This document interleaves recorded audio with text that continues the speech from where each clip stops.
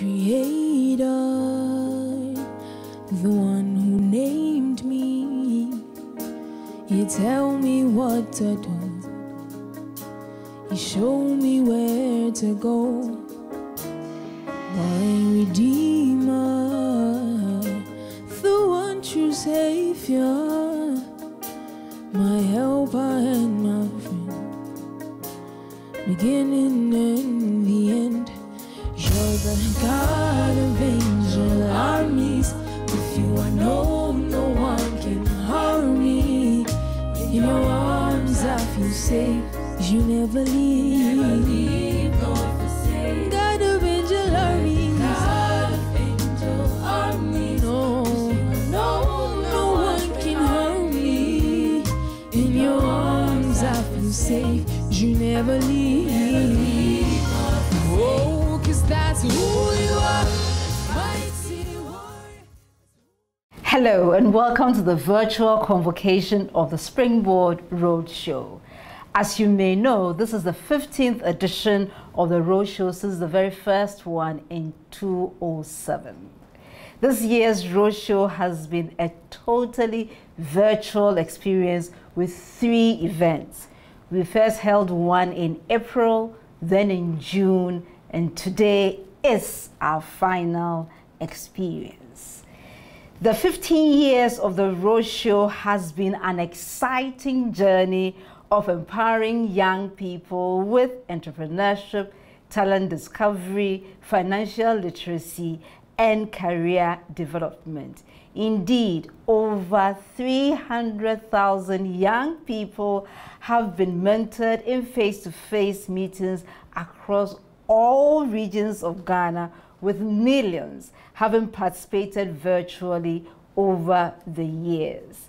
Many of our alums have gone on to do significant things in their professional lives. Some of them now serve as mentors and resource persons in our events, and that is very fulfilling.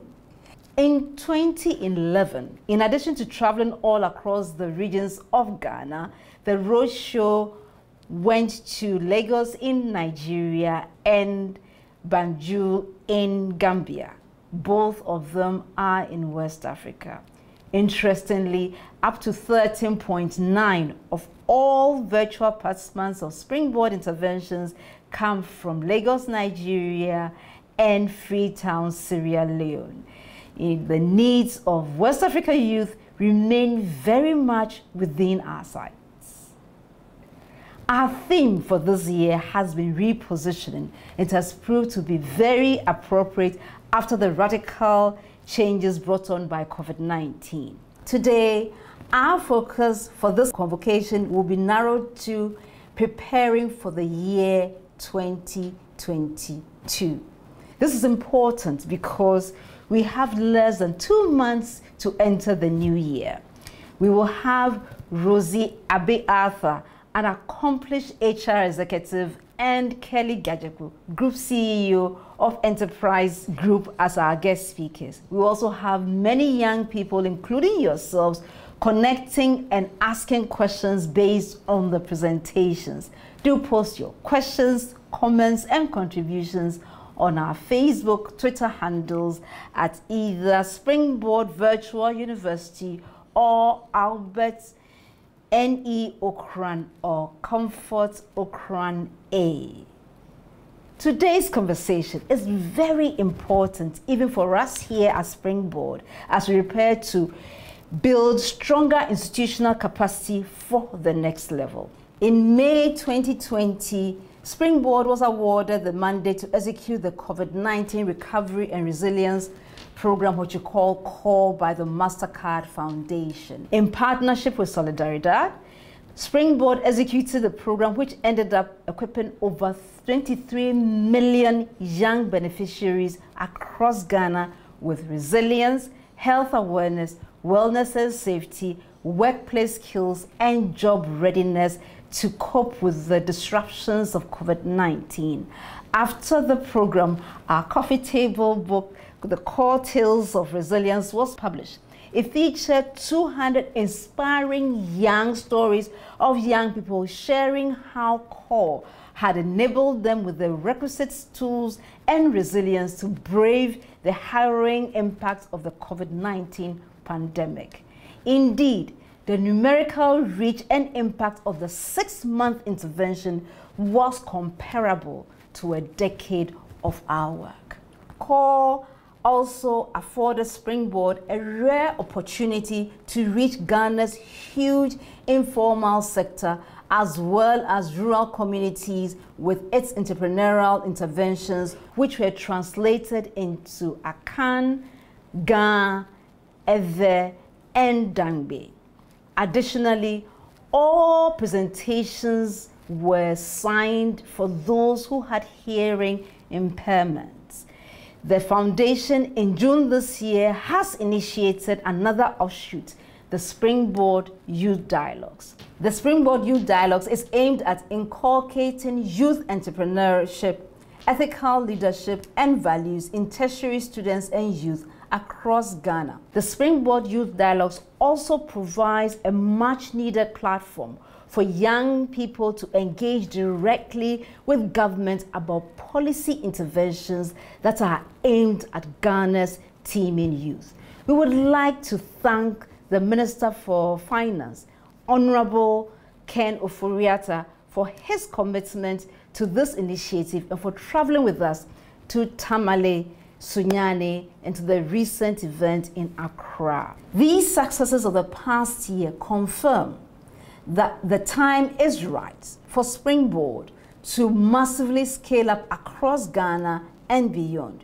We are confident that with the right injection of resources and capacity building, Springboard can help raise many young entrepreneurs and contribute to achieving the Sustainable Development Goals, especially goal numbers 1, 3, 5, and 8, namely no poverty, zero hunger, gender equality, and decent work, and economic growth.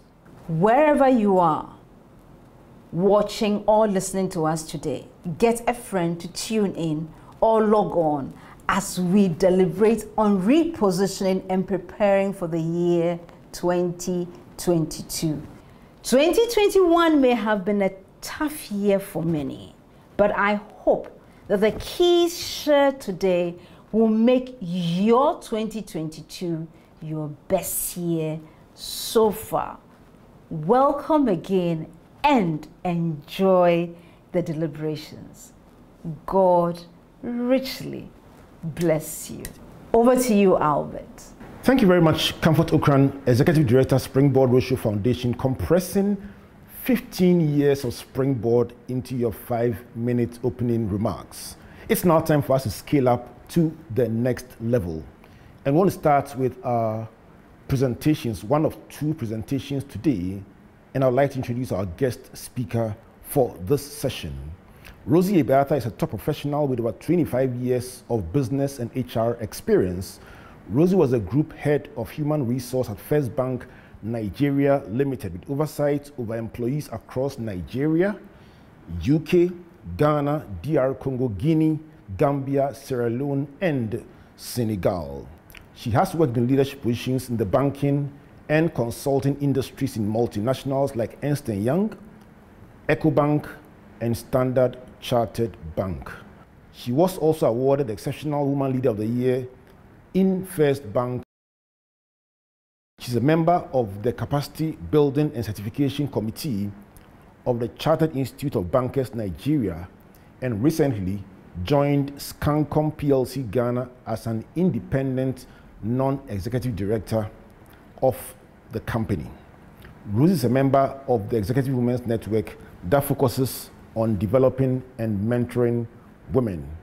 Springboard 2021, your guest speaker, Rosie Ebe-Arthur.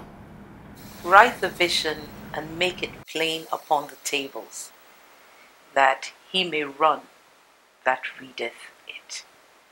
My name is Rosie Ebe-Arthur, and I believe I'm the best HR professional this side of the Atlantic. I will come back to this later. thank you for sharing some of your valuable time with me, especially as we come to the last months of the year, which I would describe as probably one of the most contrasting years of our time. The COVID pandemic hit us very early on in 2020 as a health crisis, which quickly morphed into an economic crisis, and it continues in its own cyclical manner to present and challenge in various ways. It has caused many of us untold grief, but has also presented many unexpected opportunities. Technology is said to have leapfrogged 3 years at least, and e-commerce has evolved 10 years within a year. Businesses have had to change their operating models, and individuals have also had to adapt to new ways of working. The next normal is here. So how should we position for 2022? Or in my view, how do we continually reposition for the next normal? Because we've learned from this black swan event of the pandemic that everything, and I mean everything, can stop. Nothing can be taken for granted, and everything can be redesigned. However, in all of this runs the thread of a silver lining. We must prepare for opportunity or be swept aside. What should we do? And if we have some time, what should companies do? Success may look very different today from what it looked like prior to the beginning of 2020. Today we hear about the workers' revolution. People are looking for a different kind of life. People are looking for a lot more from work.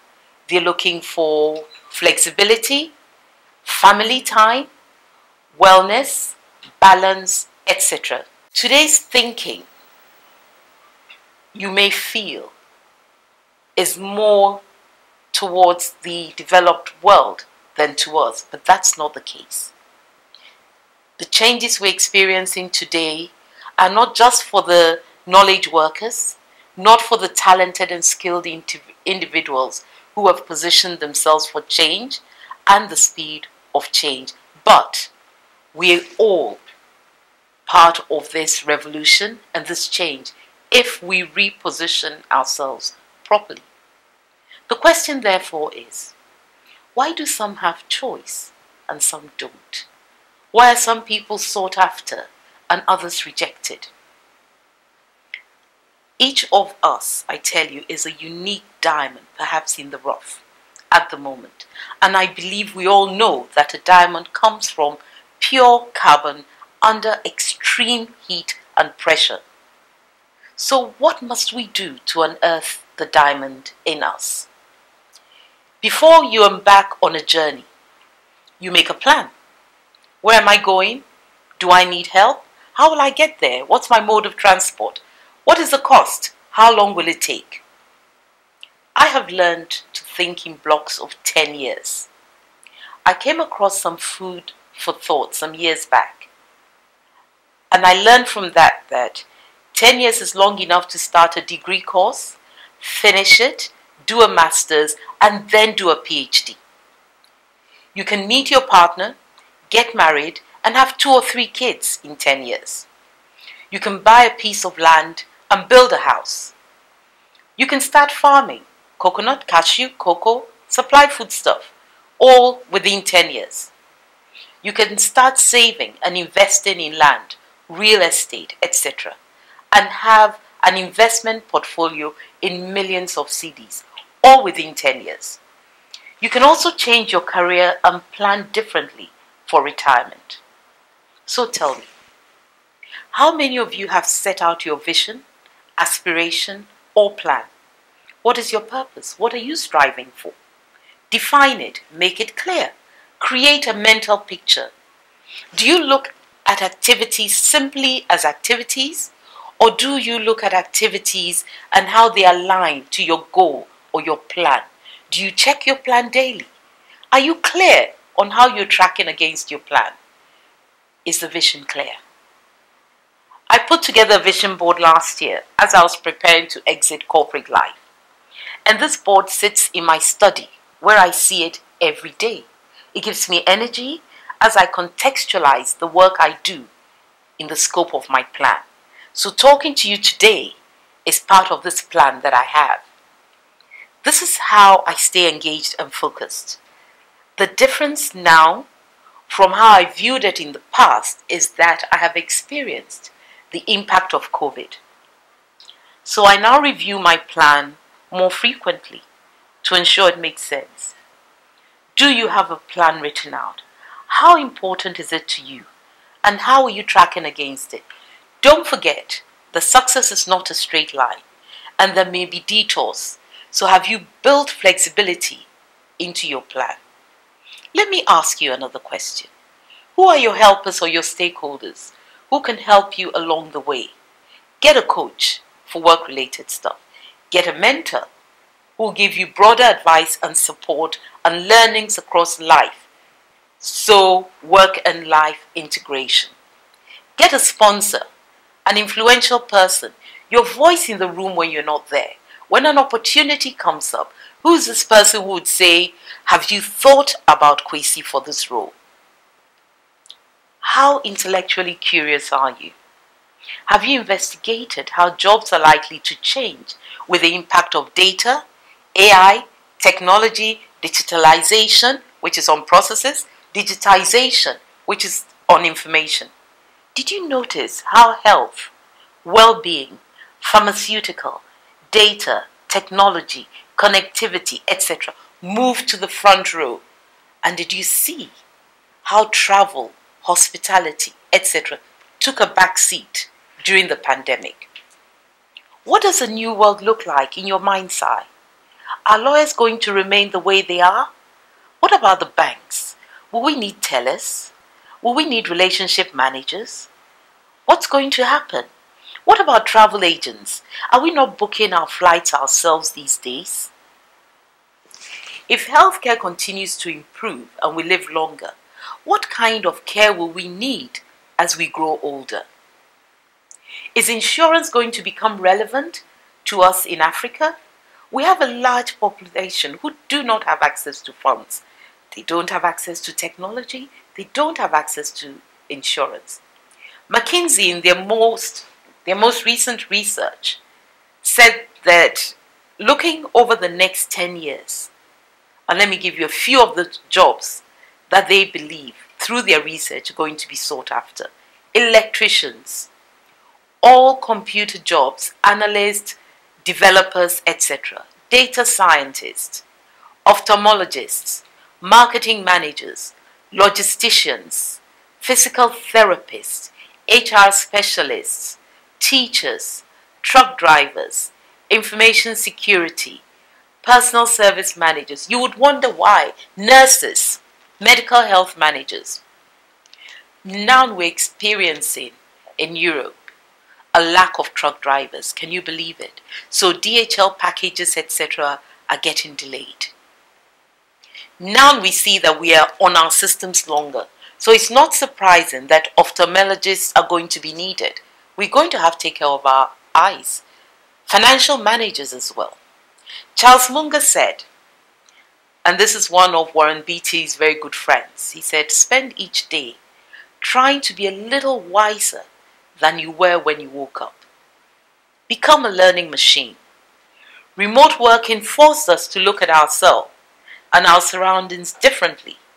And most importantly, how we manage our time and what we do with our time.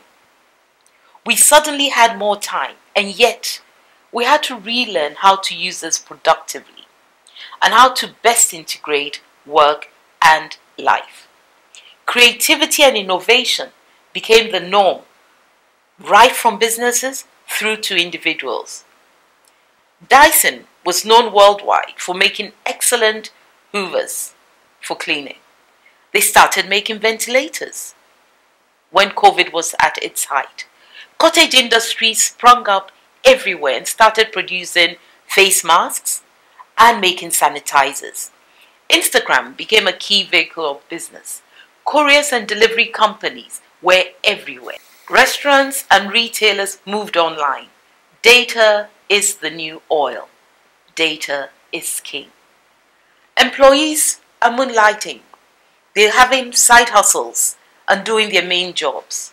Organizations are struggling to retain their talent. What are you learning? Are you reskilling? Are you upskilling yourself?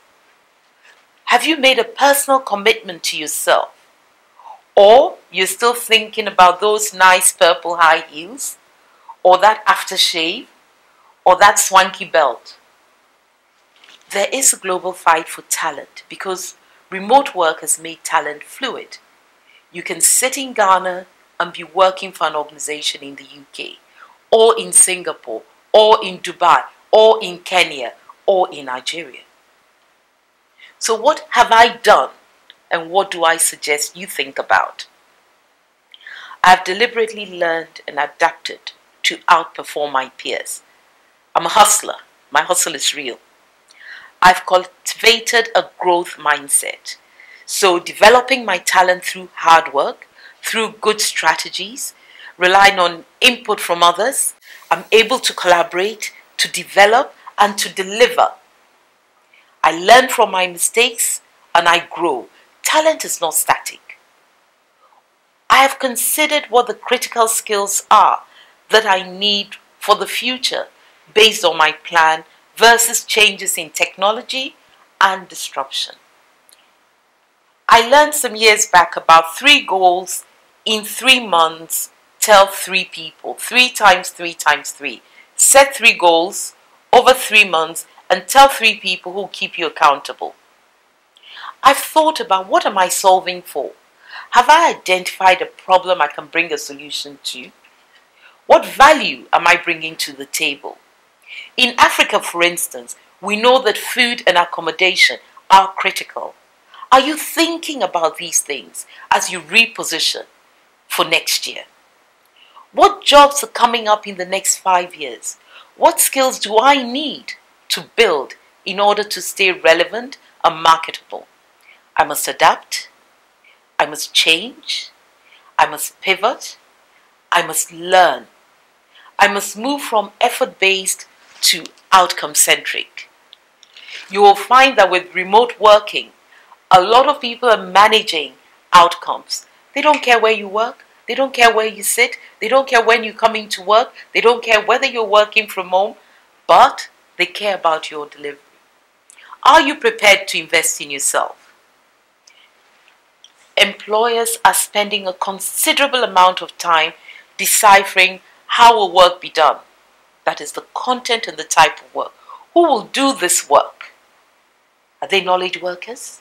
Are they consultants? Where will the work be done? At home? At work? Abroad? Is it a hybrid type of work? What are we doing around apprenticeships? Do we need degrees or no degrees? Do we need experience to deliver? Because we're focused now on outcomes. Your life is really a sum of your choices. So each day you're choosing a different direction. Are your choices about your present self or your future self? These are some of the actions and my thoughts in this critical space.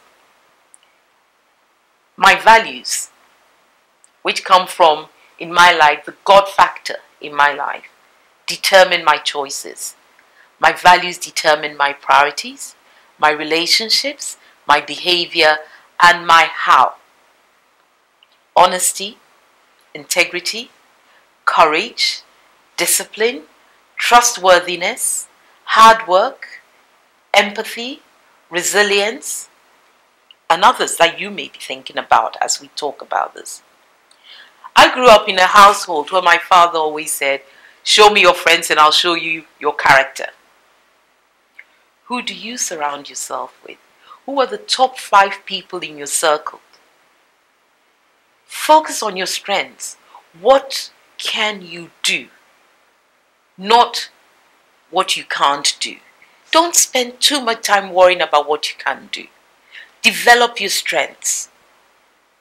Think about your response to setbacks and failures, both personal and professional. Build resilience. We've talked often around IQ, intelligent quotient, SQ, social quotient that talks about being at peace with others, emotional quotient, EQ, which helps you with building networks, collaborating with people. But now we're talking also about adversity quotient, one's ability to come through a rough patch with learnings. I love turning my lemons into lemonade. I also make a point to take care of my physical self. I need to take care of my physical self so I can operate at my optimal. You need to consider also how others see the world, how they live, how they think, versus your examination of your own mental and emotional processes. Outrospection versus introspection equals empathy. Let's see technology as an enabler. Let's not be afraid of it. It is opening doors to new opportunities and to new jobs and richer jobs that require thinking, advisory. Do not get left behind. Be opportunity minded, not opportunity blinded. I have so many people who are so worried about, oh, the machines are going to take our jobs, technology is going to take our job, we have a chatbot now and now customers. No, they're going to allow you to think differently and grow differently. Think about continuous improvement. Create and innovate. Look at what you have before you. Think how you can do this better. Remember, persistence beats resistance every day. Do great work.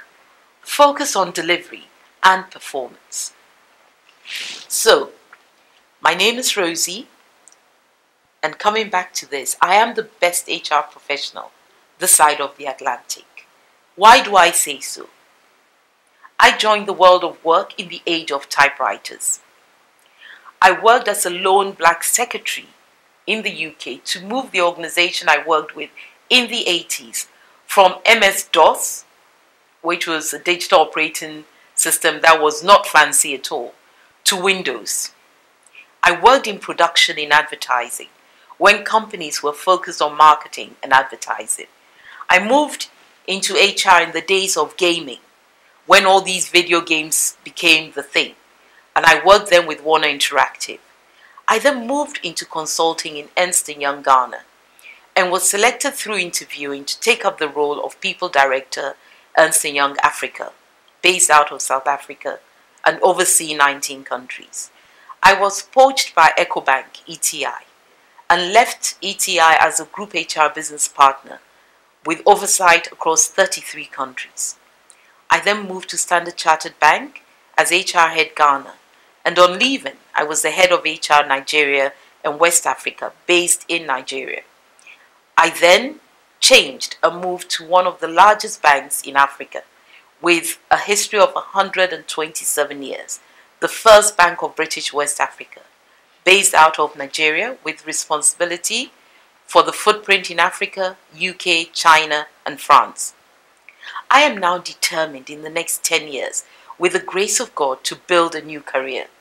Easy to say, but each step I have taken in my past required deliberateness, sacrifice, a plan, scanning the horizon, looking into the future, constantly repositioning, learning, upskilling, reskilling, tears and prayers, and chalking some successes. I present to you with hope and faith in your capabilities and ability to reposition and take advantage of opportunities. 2022, and my thoughts on how you should reposition for the next normal. Thank you. Absolutely phenomenal, Rosie. I loved the points, especially the one about 3 by 3 by 3. 3 goals in 3 months and tell 3 different people. What's your big point from Rosie? Wherever you are joining us today, just share it with us on Twitter with the hashtag Springboard, or post your thoughts on our Facebook pages at Springboard Virtual University or Albert N.U. Okran or Comfort Okran A. Let the world know that you are at the virtual convocation of Springboard and you are learning big time.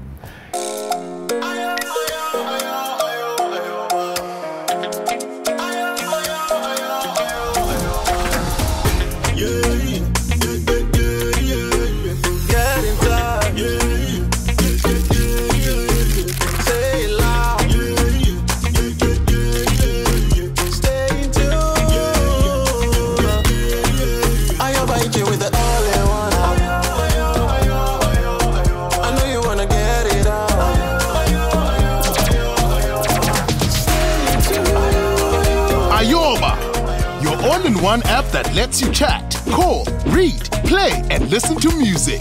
Enjoy Ayoba with MTN. Download Ayoba now.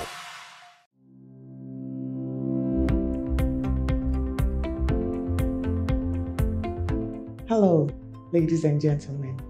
Greetings from the entire Enterprise family. It's such a pleasure to be able to be associated once again with this all-important program. At Enterprise, our roots date back almost 100 years in this country. We started out as insurance, and because our roots are so strong, along the way, we've branched out into pensions, facilities management, and funeral services, and many more.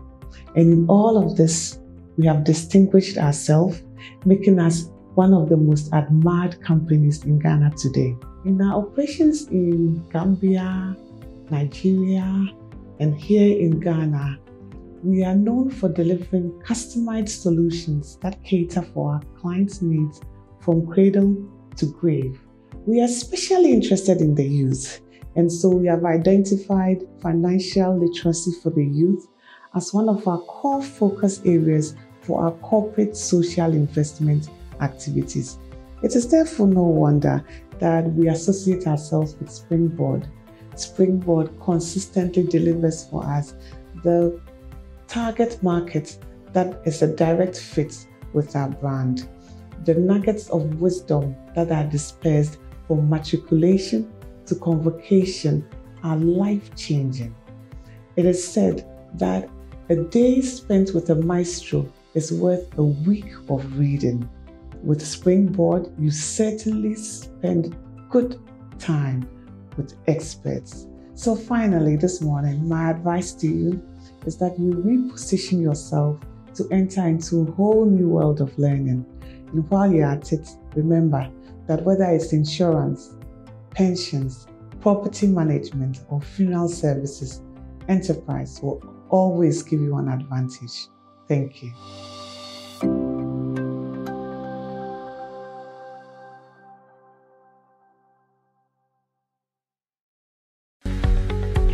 UMB Bank, formerly known as Merchant Bank, was established in 1972 as the premier bank for the corporate and private sector in Ghana. From our very beginning, as the only Ghanaian bank serving all categories of businesses, we set a standard for excellence and innovation over the past 45 years. We've built a financially healthy and strong bank, demonstrated our commitment to our customers and to growing businesses, and exhibited originality and innovation at every turn.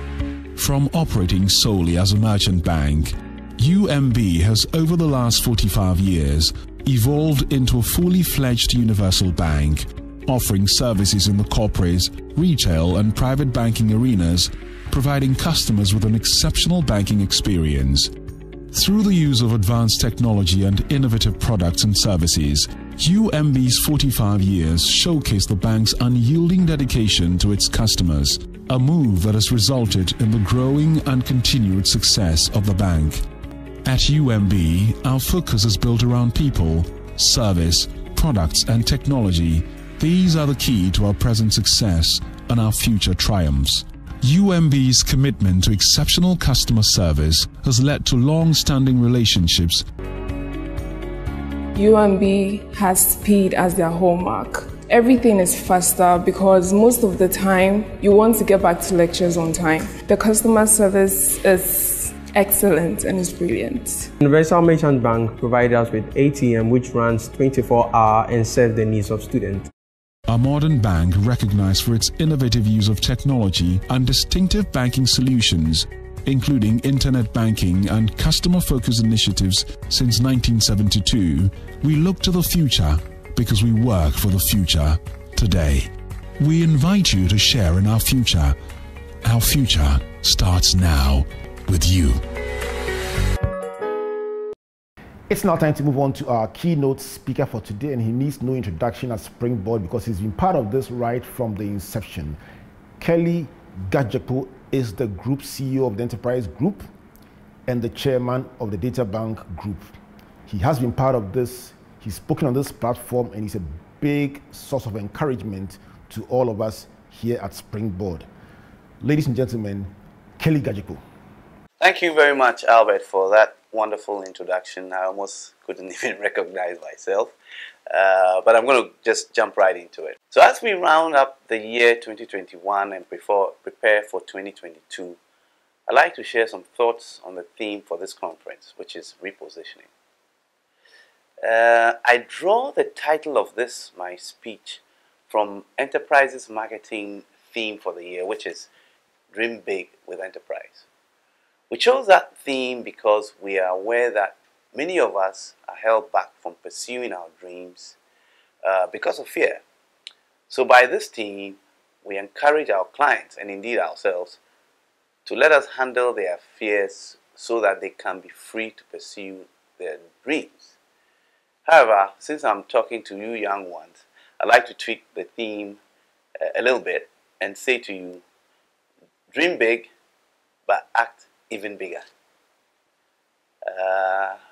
Before I go any further, let me truly congratulate Albert and Comfort, for their incredible passion and commitment to mentoring our young people and empowering them to venture into entrepreneurship and the co-crew world all these years.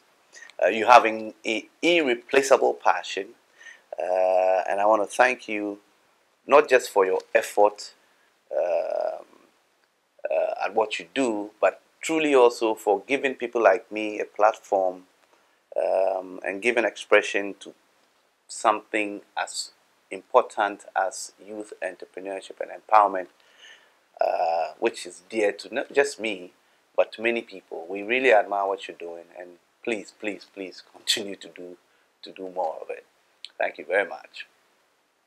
Now, initiating this Springboard Roadshow in 2007 and sustaining it for the last 15 years is no mean feat. And it is that kind of entrepreneurial or pioneering resilience and tenacity of purpose that will be the crux of my message today. I also wish to commend you, or those of you who are tuning in to this program, for making the right choice. By participating in this event, you are investing in your future, and you will surely reap a bountiful harvest. So, on the 25th of February 2012, myself, legal practitioner Yoni Kolindi, who was then chairman of the Springboard Roadshow Foundation, and who is now Supreme Court Justice, I must add, and a few other mentors, traveled to Cape Coast with Albert and Comfort and the team for the 6th edition of the Springboard Roadshow. In the power mentoring sessions preceding the main conference, I spent time speaking with individual students who were keen to know the secrets of starting a business or building a great career, and they thought I would be a good source for revealing those secrets. So I shared my own experiences of how we started Data Bank and some of the very difficult choices we had to make for years in order to see our dreams become reality. Some of them were visibly short. My main message for that day was about excellence through innovation and technology. Interestingly, as I prepped for today, it struck me that some of the ideas I put forward those close to 15 years ago are even more relevant in today's rapidly changing world than they were when they were first shared, 9 years ago. Don't forget that when we speak in these sessions, we only share what we've learned and applied in our own lives and businesses in the hope that they would also take a cue, that you would also take a cue and achieve even more than we have done with it. This is the main reason why we mount these platforms, to use our learnings and even our mistakes to inspire a greater generation of achievers such as yourselves. It is humbling to note that lawyer Yoni Kolini has achieved so much since then and has, as I said earlier, has gone on to become a justice of the highest court of the land, the Supreme Court.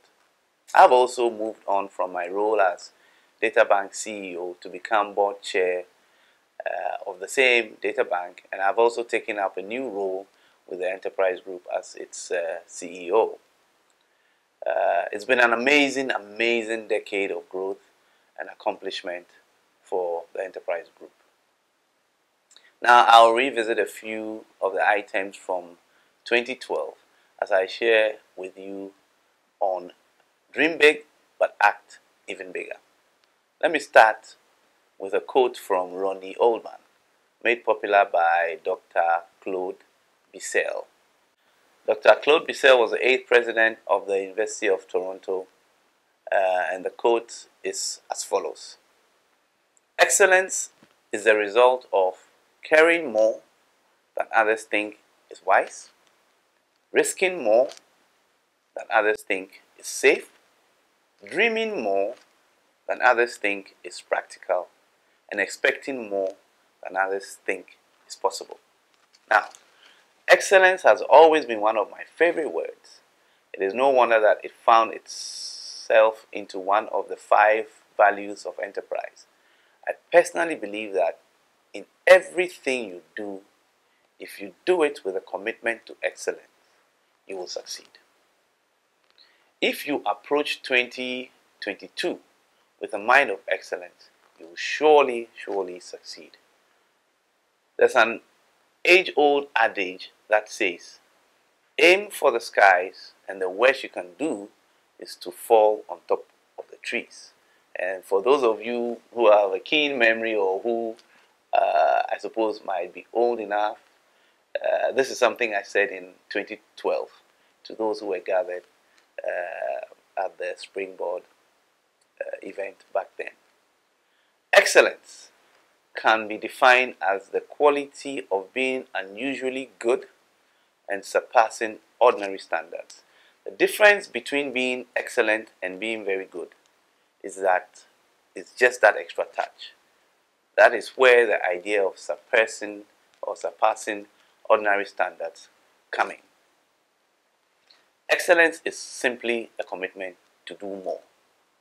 Not surprisingly, each of the 4 blocks in the quote on excellence, which I just delivered, involves doing more than what others ordinarily would do. So let's take another look at each of the 4 as we prepare for the year ahead. Number 1, care more. Care more than others think is wise.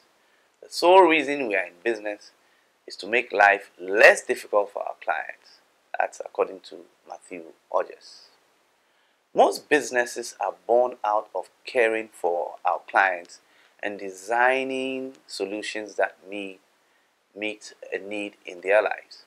If you want to become an entrepreneur and your primary focus is on making money without caring about your clients, your stakeholders, and your community, cannot build a sustainable business. Building a business is about solving a problem for people and getting rewarded for it. That's the primary switch from passion to business. Doing business with excellence means being bold to reject what everybody else says is okay. Jesse Harrison says that involves putting yourself in their shoes, putting yourself in the shoes of your customers. That is empathy. The editor who cares about their client will read the script over and over to ensure that there isn't a single mistake that could affect the final work. The surgeon who cares about the patient will take time to carefully read the folder and avoid amputating the wrong leg. You can imagine. In caring for others, you may sometimes look unwise, but excellence ultimately always pays off. At Enterprise, our mantra is caring about you from the cradle to the grave. We want to be an integral part of your life at every stage in your journey. Interestingly, some of our most successful policies have been developed as a byproduct of empathizing with the needs of our clients and brainstorming on how to ease the pain for others. We like to think at Enterprise that we are in the risk mitigation business. In other words, we want to take on to ourselves the risks that our customers have so that they can go on and do what they do best, which may not be involved in risk mitigation or insurance. That is the spirit in which we must enter 2022. A commitment to be excellent in what we do by caring for people and serving them. For those contemplating entrepreneurship and wondering where to start, think of something you really care about and what possible solutions you can offer and get rewarded for. So you got to go deep. You got to look for that passion, something you deeply care about. And then the way to monetize it would be to add the, if you like, the commercial model. So it's got to be something that people will actually want to pay for, that responds to a need. And then when you monetize it, it becomes your passion, that you're sharing with others, but you make something in return. In 2022, care more for others than they think or than others think is wise. Number 2, risk more. Risk more than others think is safe. In the coming year, I urge you to step out of your comfort zone and try to do something you haven't done before. Solve a problem. Develop an innovation. Release an exciting product or design a new system or ways for doing things. If you have a passion for excellence, you must risk more than others think is safe. Management guru Peter Drucker once said, "Whenever you see a successful business, someone once made a courageous decision." And that's really what it's all about. I want to pause and express my admiration for several young entrepreneurs who have ventured out in the past few years doing things in fashion, food delivery services, agribusiness, technology, and some really very exciting and innovative product and service lines that simply did not exist just a few years ago. In fact, to be quite frank, over this immediate past period of COVID, a lot of what I'm seeing the young people doing didn't exist even before then. You're building the next crop of companies that will be the reference point in the next decade and beyond. Keep on doing it. Number 3, dream more. Dream more than others think is practical. Whatever you can do or dream, you can begin it. Boldness has genius, power, and magic in it. That's a quote from Johann Wolfgang von Goethe. Dreams are powerful. There are many people who will tell you that they dreamt about the venture and went on to build it. If you act on things that are a part of your heart and move from the dream stage into actualizing them, the dream will become your reality. So dream. Feel free to dream and dream big. I dream a lot. I dream all the time. There isn't a point in time that I don't take whatever craft, whatever product, and turn it around and dream for it to become bigger. If you act on those things that are on your heart and move from the dream stage into actualizing them, the dream will become your reality. So please, dream and dream big. Even if your dream sounds funny to others, you notice that they actually don't sound funny to you yourself. So laugh, but don't laugh. For all you know, a technology is about to be released that will make your dreams so easily achievable. Dreams are at the heart of innovation, and if you let your imagination be fertile and free, you can come up with solutions to some of the biggest problems around us and create wealth in the process. I'll give you a typical example of dreams and innovation. We've told the story of the 5 people who approached us from the Bank of Ghana in the early days of Data Bank, saying they wanted to form an investment club. That was not our idea. We were approached by 5 people who said they thought that because of our skills, they would form themselves into a small club. So after agreeing to manage the investment club for them, the numbers began to increase. And that's when our dream or our dreams also began.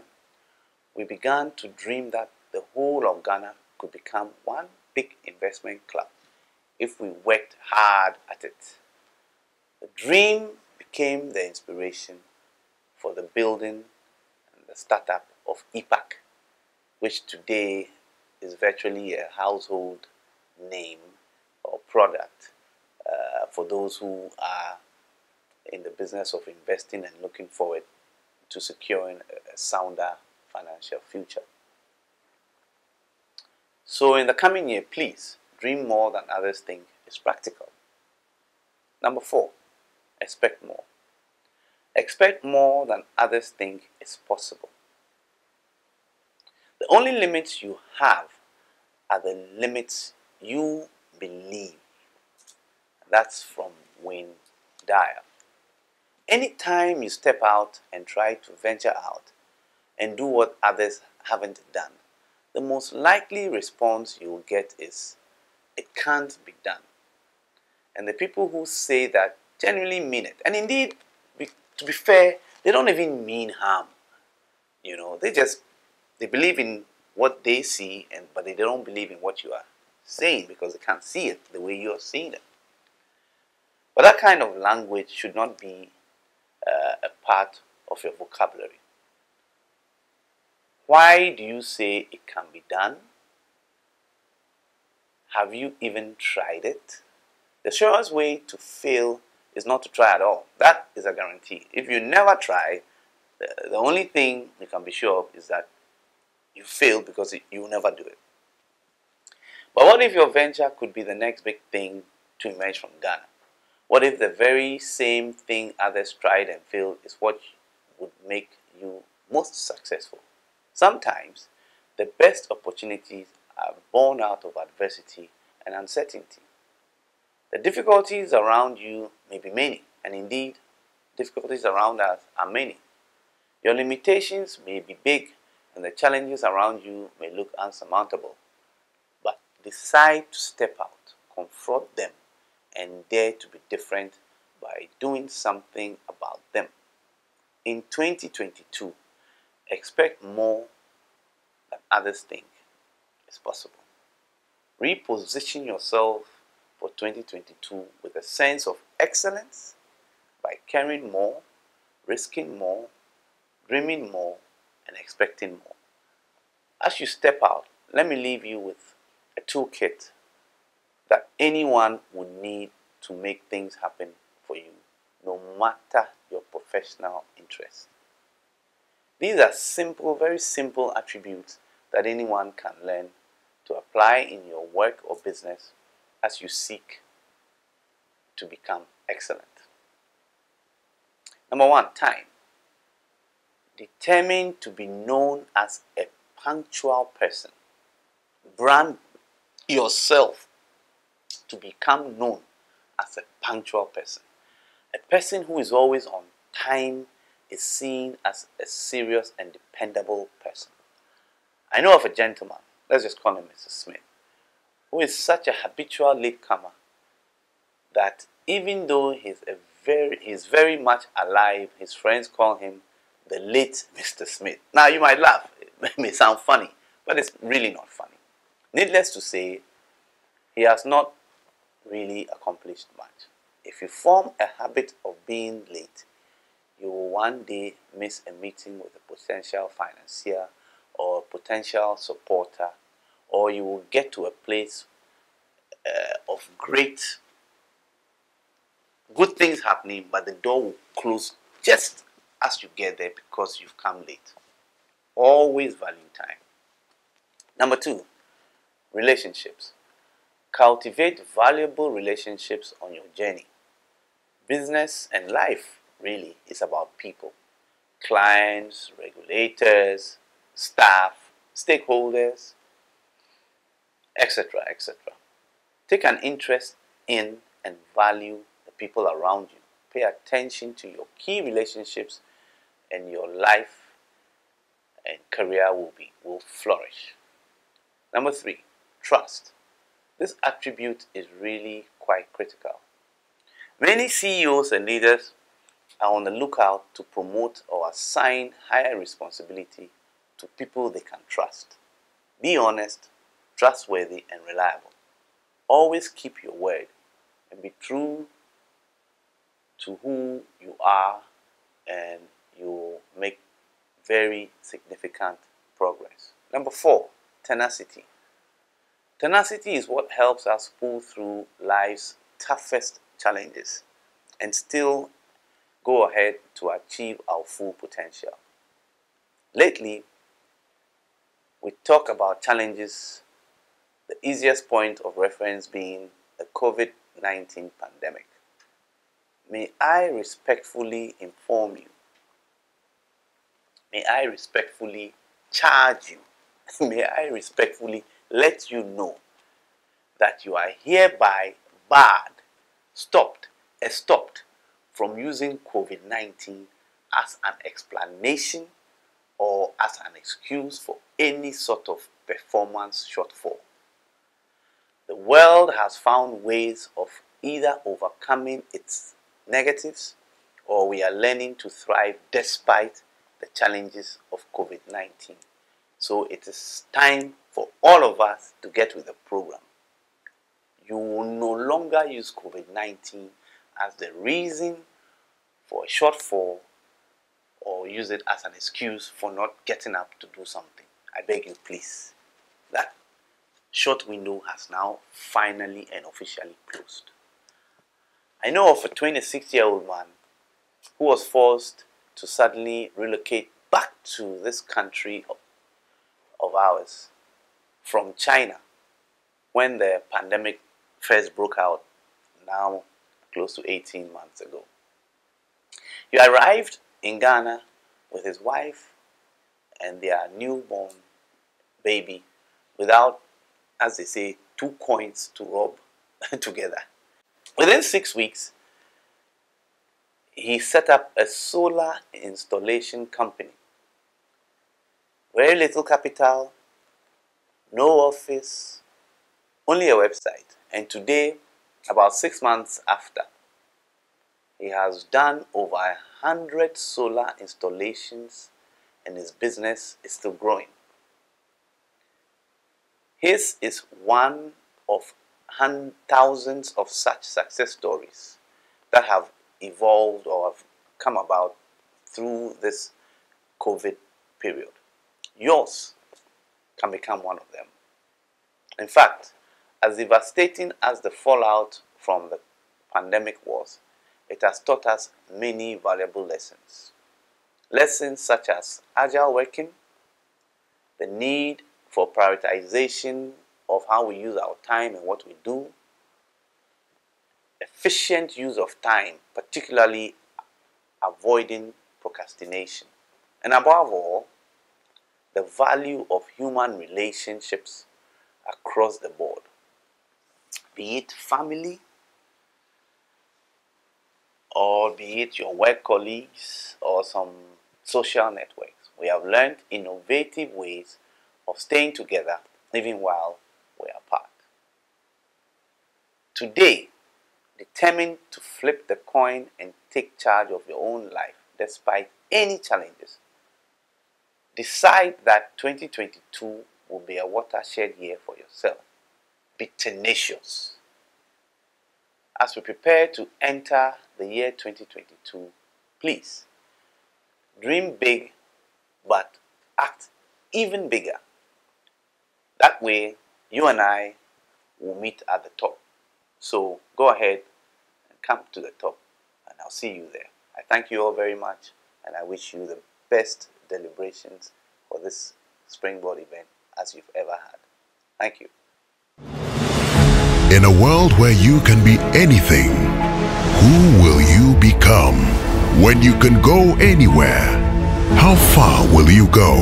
When your voice can reach every ear in the world, who will you inspire? When your money can travel faster and further, when you can tell a story in every language, whatever it is, wherever it is, and when you think you've reached your limit, we'll keep you going. Let's go. There once was a man who had it all.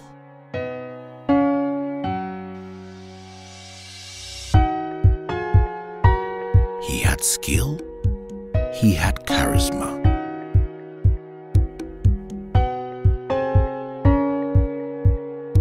He was loved by all, but above all, he knew the importance of helping others, lifting others up. He knew the importance of giving other people an advantage so that they too would use that advantage to help others. All you need is that advantage that sets you apart from the rest. And when you discover that advantage, life's challenges don't seem so daunting anymore. That's where we come in. Enterprise, your advantage.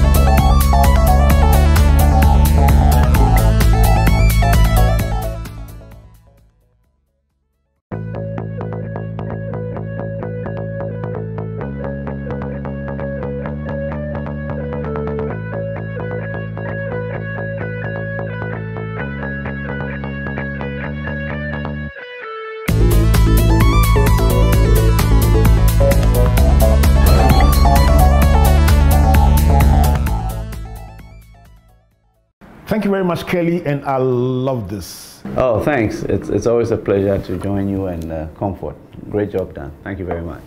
You took us back 9 years to February 2012, and it's almost like a seamless transition of thought from then till now, with common threads running through your speech in Cape Coast and your speech here, 2021 virtual convocation. So Keli, the big takeout from your presentation is the point about debarring and forbidding everyone from using COVID-19 as an excuse for non-performance of your goals and objectives. So Keli, let me find out from you. Rosie shared earlier on, and listening to the two of you, it's almost like there's been a confluence of thoughts or rehearsal of your thoughts. What is your big takeout from Rosie's presentation? I'd like you to share it with our listeners and viewers. Actually, you're right. A lot of what she said was part of my own reflection. But what she dropped a nice gem that she borrowed from Charlie Munger, who works with Warren Buffett. Something about you should try spend each day trying to be a little wiser than you were when you woke up. And the key over there is become a learning machine. I like that very much. I'm taking that, I'm working with that for this year. Because there's so much going on, and sometimes it appears rapid. So a bit of reflection and thinking through things ought to be become more of an everyday practice than maybe before. Let me cross over to Rosie and find out from Rosie. Rosie, you also listened to Keli after sharing your presentation. You must have said, wow, so much in common. What is your big takeout from Keli's presentation? Thank you, Albert, for that. And I thoroughly enjoyed Keli's presentation. And I love the way he broke it down. What resonated with me the most in that was about brand yourself as a punctual person. It goes way beyond punctuality. For me, it's about showing up. And when you're a punctual person, it means you've thought about where you're going, what you're going to do, what you need to do when you get there. So you would have prepared. That kind of preparedness leads to dependability. When you give your word, you stand by your word. When you show up ready to do good work. People know that your word is your bond. It goes through all that. They build trust because they know that if Albert says he's coming, he is going to come. You can set your watch by his time. He will be there for sure. He will deliver the goods. So it transcends just turning up at 2 when you say 2 o'clock. A person who turns up on time thinks about what they're doing. The person who turns up on time plans. That person respects other people's time. That person is bound to pay attention to his or her network. That person is bound to think about what other people are thinking about with relation to the subject they're dealing with, because they would want to show up correct, as we say. So for me, that is a big piece of what I believe in.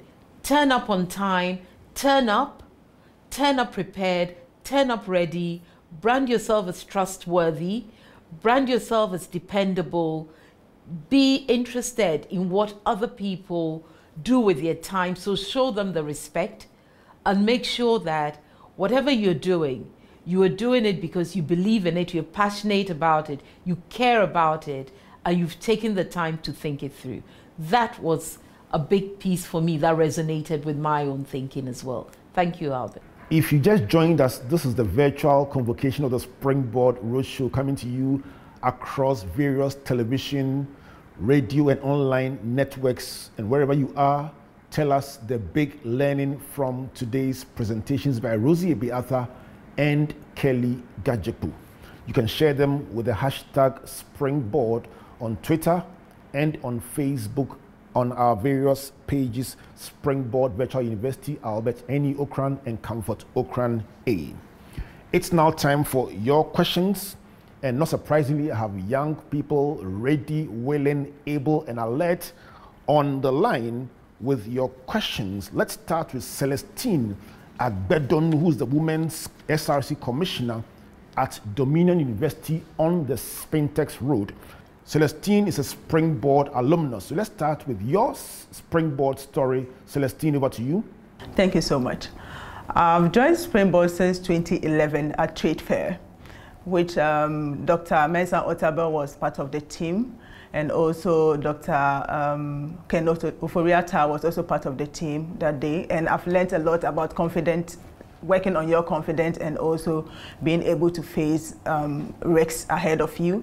And through that, I'm able to stand in front of individuals and the youth and encourage other people to be able to pursue their goals. Through that, I'm now the Dominion University Women Commissioner. And I confidently say that within the next 10 years, I will come back with better stories than the current one I have. Thank you so much. Amazing Springboard experience, Celestine. What is your question and who would you like to address it to?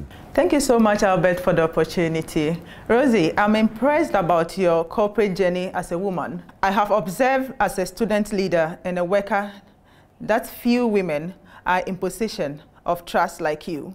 My question is, how can we encourage women to take up leadership responsibilities in the coming years? Thank you very much, Celestine, for that question, and a very interesting question, especially at this time. I see women moving up the corporate ladder very quickly, and I see women being supported by other women. And then also I see organizations coming together to form women groups. Indeed, I worked as the alternate chairman for First Bank Women's Network, which really focused on ensuring that our pipeline was fueled with women, but women of excellence.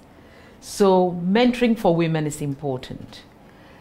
Helping them with a focus on financials and stuff like that is important. Often you find women saying, I'm waiting to have a family before I get on the corporate ladder.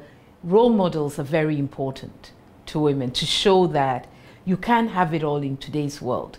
Gone are the days when you either had to be a spinster, a divorcee, or on your own to achieve what we can see women do today. I believe now that knowledge is also very fluid and very open. So there's access, direct access to knowledge, and people are passionate about what they can achieve. So the support is coming through. The trust is coming through. The camaraderie, the networks are strengthening. So I believe more and more as we've started to see women are coming through in key positions, and they are pulling other women up with them. Thank you. Follow-up question for you, Rosie. So you spoke about women in leadership. Let me ask you about the growing number of women's executive networks. You are a member of one of them. How important are these women groupings in helping to build female executives? Thanks for that question, Albert. Great question. The women's networks that are coming up are critical to the encouragement and the development of women. I have found that being part of the EWN, the Executive Women's Network, I found that I've learned so much from some of the stuff that my fellow women folk are doing, their plans, their successes, the kind of work they're doing, the help they're giving in their communities, growing their communities, sacrificing for others. And I've learned so much from that. And then there's that learning of courage. You know, when you see women do amazing things, I always read up on some of these things that I see done, and I go back and I think, I'm not doing enough. I need to do more. So it pushes me out there and helps me to recognize that there's a lot more than I can do, and I'm just not doing enough, because ideas flow when you listen to what others are doing, and you find that you can also help bridge some of these gaps. Thank you for that, Albert. Another follow-up question for you, Rosie. So on our road shows, very often Comfort will have an event on the wings of the main event, maybe the night before, with young ladies aspiring to be leaders, and spend time with them late into the night, hunting for talent and trying to guide or coach them in their career and other life choices. How big is mentoring in the developmental process for young people? Thank you, Albert. It would surprise you how much more we need to learn through mentoring. Whenever Africans are storytellers, and we love stories, and when you tell a story about your life, it will surprise you how it impacts others, how many other people are walking that journey and are struggling along the journey. And when they hear your story, they just get this feeling of, yes, I can. And they're able to reach out and do more. And also, they realize that there's help. And so it's so important that we mentor, that we guide, and that we choose the right mentors. I'm always an advocate of the fact that allow people to choose their own mentors, because they choose people who reflect something in them, who they are akin to, and they are able to learn faster from these relationships. In today's world, mentoring is critical. We can't read everything. And in the old days, they used to call it watching Nelly, when you sit and you observe someone. Now we have the opportunity to engage, to share, and to grow together. So it is critical that we mentor other women and help them along this journey, irregardless of their age. Thank you. All the way from Tema, Selassie Fume, who is an educator and an author of 3 books, has a question for you. Over to you, Selassie. I'm very much inspired by the thoughts she's expressed and by her accomplishments as an HR expert. She mentioned faith as a key value for her, and I would want to ask her how faith connects with her accomplishments and how faith can help me to also attain some level of success. Does faith or believe in God or praying, for example, help one to attain success? Thank you, Selassie. Faith and prayer are the very fabric with which I'm made. And I have seen it. I have seen what happens when I pray and when we pray. In our home, we pray as a family. We pray when we are faced with challenges, etc. Having said that, one of the things that one must note is that success is based on performance, is based on delivery, and Keli mentioned earlier, dependability, trust, showing up, so being punctual.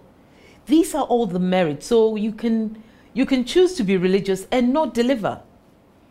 There's that challenge, and today we see quite a bit of that. And people pray and wait and think, oh, it will happen. No, there are other parts of it. You must deliver. You must be trustworthy. You must be dependable. That on top of dreaming big, caring about others. You know, faith is also around believing inexplicably in someone or something. And so I wouldn't necessarily look at people and say they don't believe in the God I believe in, so they shouldn't be successful. What I would like is for us to look at people who focus on the job at hand, who deliver it to the best of their ability, who are prepared to learn and to always stay ahead of the game, to do the right thing, to be dependable, to be trustworthy, to care, to take risk where it's appropriate for them. Those are the kind of things I'll be looking out for. So faith is important, and it's very important to me. And I hope that other people have other things that they believe in and religions that they believe in that help them to stay true to delivery and to making a change in the society that we're in. Thank you very much for that question. Let me come back to you, Rosie. And your question comes from Yusuf Mohammed, Greater Accra Regional President of the National Service Personnel Association. And I won't be surprised if the question is about national service and human resource issues. Over to you, Yusuf. Hi, Rosie. Hi, Yusuf. I would like to know, as an HR expert, as you are, and from your statements, you consider yourself one of the best HR in the sub-region. What is your take on the service personnel being posted to institutions to undertake 1 year mandatory service that tend not to actually get the experience they are supposed to have, but rather being sent on errands to buy things like wache and others? I would be very, very happy if you can address this issue for me. Thank you. Yusuf, I'm so with you on that. So one part of me looks at it and I just think we're not doing enough to give people the opportunity of 1 year to prepare for work. And I challenge businesses to look at this seriously. How would I look at it? In my time, you cannot ask an intern or a service personnel to go down to your car and bring your bag up, to go out and buy wache. You cannot. It's almost like do not even be heard or seen talking about it. But organizations need to look at this carefully, because one of the areas I think we've missed out is on workforce planning. So speaking as an HR expert, I would say that often we do not know how many service personnel we're going to get. We do not know what their backgrounds are. We're supposed to take whatever we get and make them and shape them. If we could build into our workforce plan that lag and assume that based on maybe trending analysis, we're going to get 20 service personnel, where in the businesses can they be used efficiently?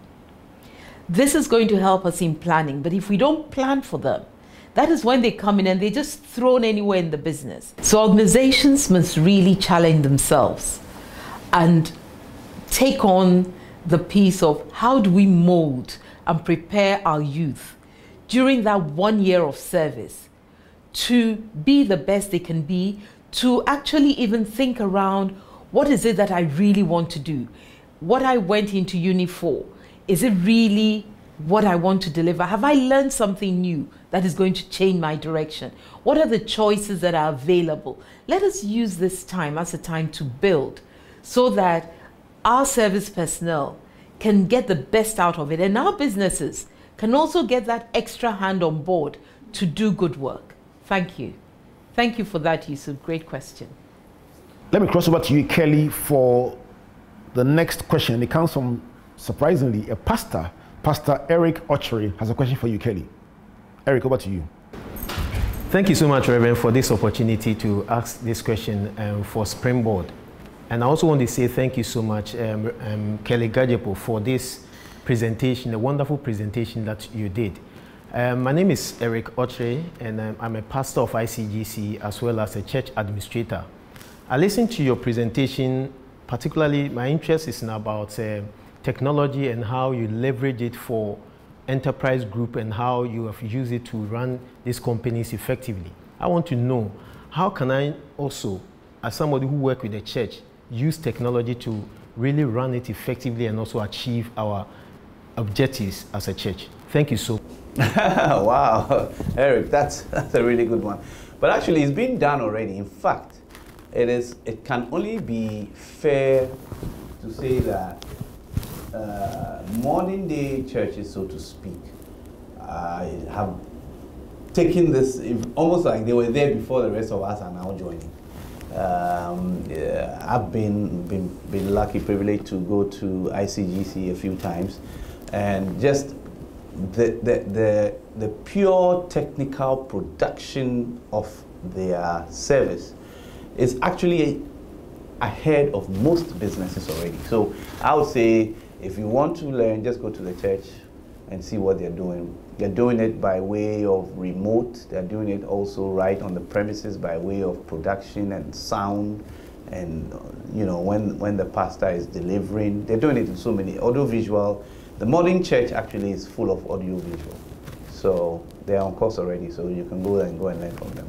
Interesting question by Pastor Eric, and absolutely amazing response by Keli Gadzekpo about the applicability of thoughts across various industries and even in churches. Keli, a follow-up question for you on this same point. You mentioned technology and adoption. Interestingly, that was a point you made 9 years ago in your presentation at Cape Coast on technology and innovation as drivers of change. Let me ask you about this new way of working and organizations that have been slow adopters to technology in the face of a rapidly changing world. What is likely to be the impact of companies that have not responded too quickly to some of these changes? Thanks, Albert. Yeah, I absolutely see the point you're making. My take on it is that by not deploying or using technology as a tool, whoever it is, whatever business you're in, you're simply decoupling yourself from the market, because the market has moved on and is using technology in so many ways already. Your customers are the end of your technology kit or tool. So if you don't have that kit or the tool, guess who's losing out? So it's not really simply just thinking of it as in how do I use it in the production of my good or my service. It's even more important to recognize that the market that you used to follow with your feet, that you used to follow with having a physical retail outlet, is now expanded by several times, and it's out there in cyberspace, and you need the tool to reach them and get them and do your transactions with them. So yeah, think of it more upside down than you initiating anything. If you don't, you won't find them. But if you do, you'll find out that they're out there. Douglas is an electrician running a company called Anointed Energy and Safety Construction. His story is simple. During the pandemic, when many businesses were crumbling, he stumbled on the core program, and courtesy of the mentoring intervention, being given a mentor to guide him through the process, he received important business management skills and expertise to be able to keep his business on track, and is now thinking of the next level. He has a question for you, Keli. Over to you, Douglas. Thank you so much. My question goes to Mr. Gadzekpo. I know you run a leading insurance company in Ghana, and I want to ask, what does it take to become the best leading electrical company in Africa and even beyond? Oh, I like Douglas. If there's something I like about your question or your aspiration, it's scalable, even by way of how you've presented the question. So this is what I would say. When you take a step, for example, I assume that what you're doing now is more relevant for homes. You're wiring and giving your services to homes. I think the way to grow is to button it down, have your foot on it solidly before you put your eye on the next stage. And by doing it that way, it means that you're not going to be losing what you've already created, but you're going to build on top of what you've created. So if I'm right, and let's say you're wiring homes, but the bigger market is, let's say, offices, make sure as you develop into the offices that the home, in fact, before you even start touching offices, that you have bedded, what we call bedded the home business. If you do it properly, what it also means is that you can actually have structures which will allow you to pass on or delegate to somebody else who you can supervise as you now move to look for new pastures, which in your case might be, let's say, wiring offices, or maybe even laterally related, but not just for electrical wiring. So the important lesson there is bed what you have done, bed it down properly, so that whilst you move on to wider scope, somebody else who you supervise can be taking care of it. That's how we did a lot of our growth at DataBank. Let me bring you your last question, Keli, and it comes from an absolutely talented young lady. Nane Kwia Santua Afram is a pencil painter and a public administration student at the University of Ghana. Over to you, Nane Kwia. Thank you, Reverend Albert. I've realized that in other countries, painters or artists get to work for notable people in society. As an upcoming artist, I would like to network with these notable people in society. So how do I get to do that, even in this era of COVID and all its protocols? Thank you. First of all, I'm assuming the pencil painting is the one that, you know, when you go to events, someone is sitting at a stool and can do a caricature or something. I may be wrong, but it's something in that space. Very exciting field, full of sort of passion. What I would say is the easy way really is do what the rest of us have started doing, which is replace your in-person encounters with virtual encounters. Now, I know it may sound boring because the person sitting right in front of you, and especially you're able to give instructions about 10 left, 10 right, and all that kind of stuff, is more engaged and engaging than if somehow the person has to be sitting in front of a laptop and it's a different understanding. It takes some thinking through. I'm not one to be prescriptive when I haven't reflected as fully. But I think that this whole area of virtual activity where a person can be miles away and feels like close up is the beginning of your solution. You would have to nuance it to suit your, not just your talent, but your vocation or what you want to achieve, get out of it. I'm not going to be prescriptive because I don't have all the answers perfectly, but it starts with applying the virtual skills that we now all do. Some of my best meetings, I must tell you, these days are done virtually. So I can see where you can apply that also to your craft.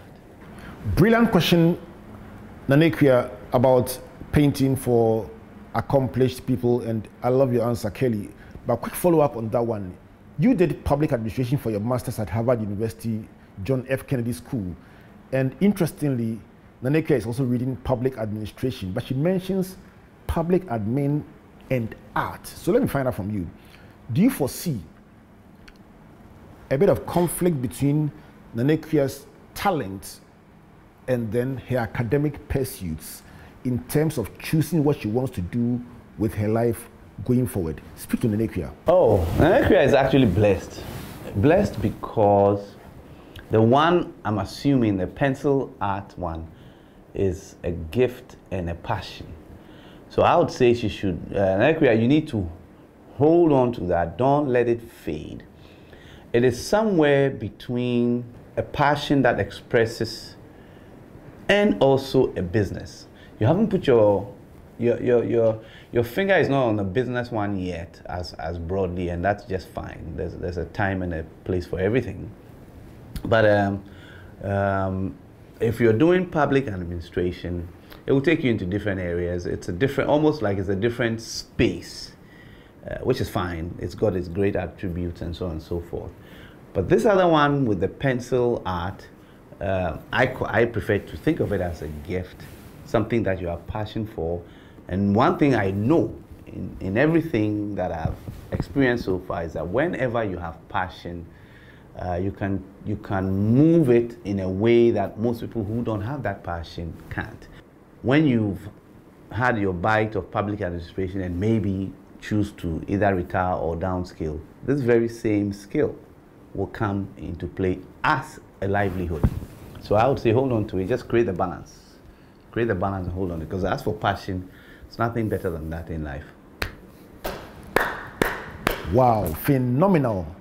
And if you just joined us, this has been the Springboard 2021 Roadshow, the virtual convocation, and it's been a very insightful experience. First, a presentation by Rosie, Ebe-Arthur, and then by Keli, Gadzekpo, focusing on repositioning, preparing for the year 2022. And we've had some very insightful questions from the young people joining us from various places and locations. One thing is certain, with the ideas, concepts, and prescriptions that have been shared in this program, I am very confident that these young people will look into the future with hope. And who knows, 10 years from now, when we gather again, they will be mentioning that the thoughts and ideas shared with them have been a key part of their rising to become key achievers for nation, for continent, and for the world at large. Absolutely amazing time together. Let's cross over to Comfort to wrap up for us. Thank you, Albert, for hosting this program and doing it so beautifully as always. We are indebted to you. I must say today has been insightful, thought-provoking, and fun. Thank you, my sister Rosie, for your inspiring message. My vision board is now, is on top, and it would not end. I'll look at it every day. Keli, thank you for challenging us to be deliberate in cultivating our personal and business relations. Thank you very much. Thank you for all of you who joined us today, especially those who sent us questions and comments. We are so grateful to you. Team Springboard, Matthew, Prince, Gifty, and all others, I'm grateful that you are there. Production team led by Nana Abankumsing, Invictus, you guys are the best. Above all, We are grateful to God that He had mercies on us and we're able to meet and have such a wonderful program. Let's sign off with a song, Baba God, by our teen sensation, Jeffany. Jeffany, take us away. Baba God, oh, you've been so good, oh. You saved me from my enemies and given me new life. Never let me down, oh.